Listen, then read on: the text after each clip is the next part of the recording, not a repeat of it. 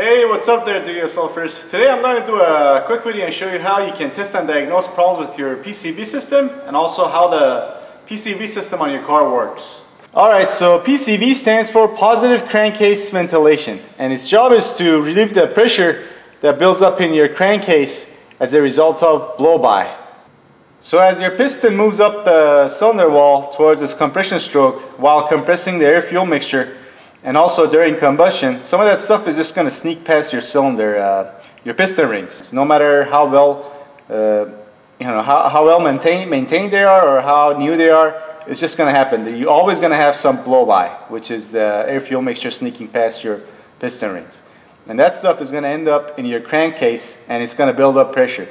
And the PCV system's job is to relieve that pressure, because otherwise, if you don't relieve that pressure, this stuff can do potentially a lot of damage to your engine. It could cause oil contamination. It could blow your crank seals, your camshaft seals, your oil pan gaskets, because it's just going to have to find a way out. And if you have a PCV valve that's stuck closed, for example, it's going to cause those leaks. It's going to contaminate the oil, and maybe even engine sludge could happen, which could really damage your engine if you let it go untreated. And also, a lot of times when you find a PCV valve that's stuck closed, the pressure escapes through your oil dipstick tube, and that's usually a telltale sign that you have a PCV valve that's stuck closed, because generally speaking, the oil dipstick tube is probably the easiest way for the pressure that builds up here to escape. I wasn't able to do a good job of demonstrating this, but the pressure buildup that happens in your crankcase can travel to your cylinder heads, which are these two here, through the same oil holes that are there from your cylinder head to your crankcase, to have the oil that gets pumped up here to your camshafts to be poured back into your crankcase to be recycled again.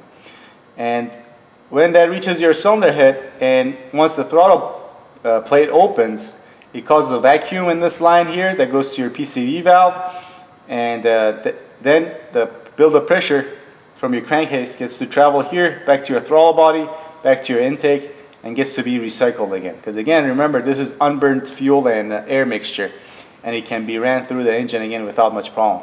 And with every PCV system, you're always going to have a breather tube. Breather tube is there to supply filtered fresh air into your crankcase. Because if you don't supply fresh air in there, your PCV valve is going to cause a vacuum here, and also is going to suck up oil through the PCV valve and this tube here and recycle that and burn too much oil, and you don't really want to be doing it. And breather tube, you can, on this graph I show that it's attached to this tube that goes from your air filter box to your throttle body, but a lot of times it's connected to your air filter box directly, and sometimes, and on the car that I'm about to show you, it's connected to your throttle body, but before the throttle plate. Alright, now let's get on to how this stuff looks on a car and how you can test your PCV valve. And I know I did, when I did the drawing, it was for a V-shaped engine, but we're going to be doing this on a 4-cylinder engine. It works the same way. You're going to have a PCV valve, this guy right here. You're going to have a vacuum hose that goes from your PCV valve to your intake manifold, which is here. And then you're going to have a breather tube that supplies fresh air. And on this car, this breather tube is connected to your throttle body back here, but it is before your throttle plate, which is this guy right here. Okay, so the first thing you want to do if you're suspecting a problem with your PCV system is to visually inspect both this vacuum line and this breather tube. You want to make sure they're in good order, they're not brittle, they're not cracked.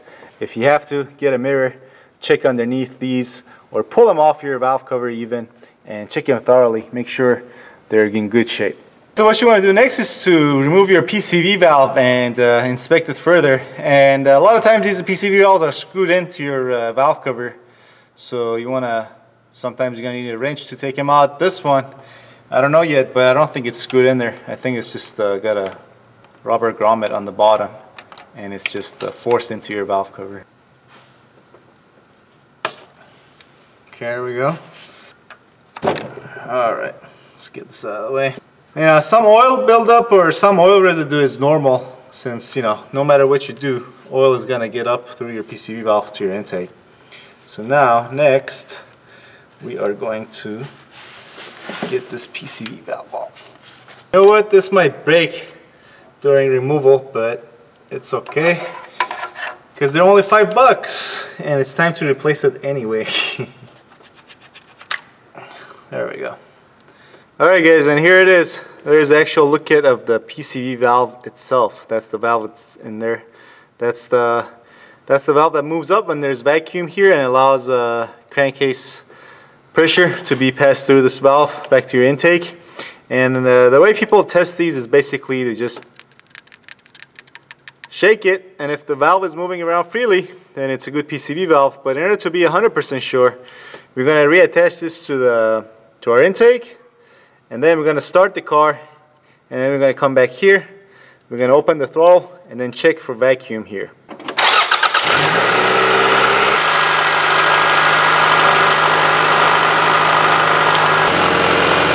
Alright, as you can see, this valve, there's vacuum here, and this valve, you can actually hear it.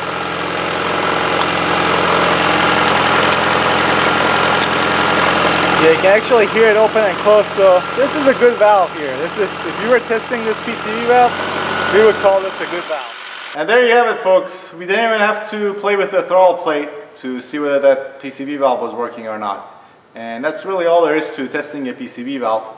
And with that said, I hope this video helps people out there. If you like the video, please give it a thumbs up and subscribe if you want to see more like it. And I'll see you next time. Thanks for watching.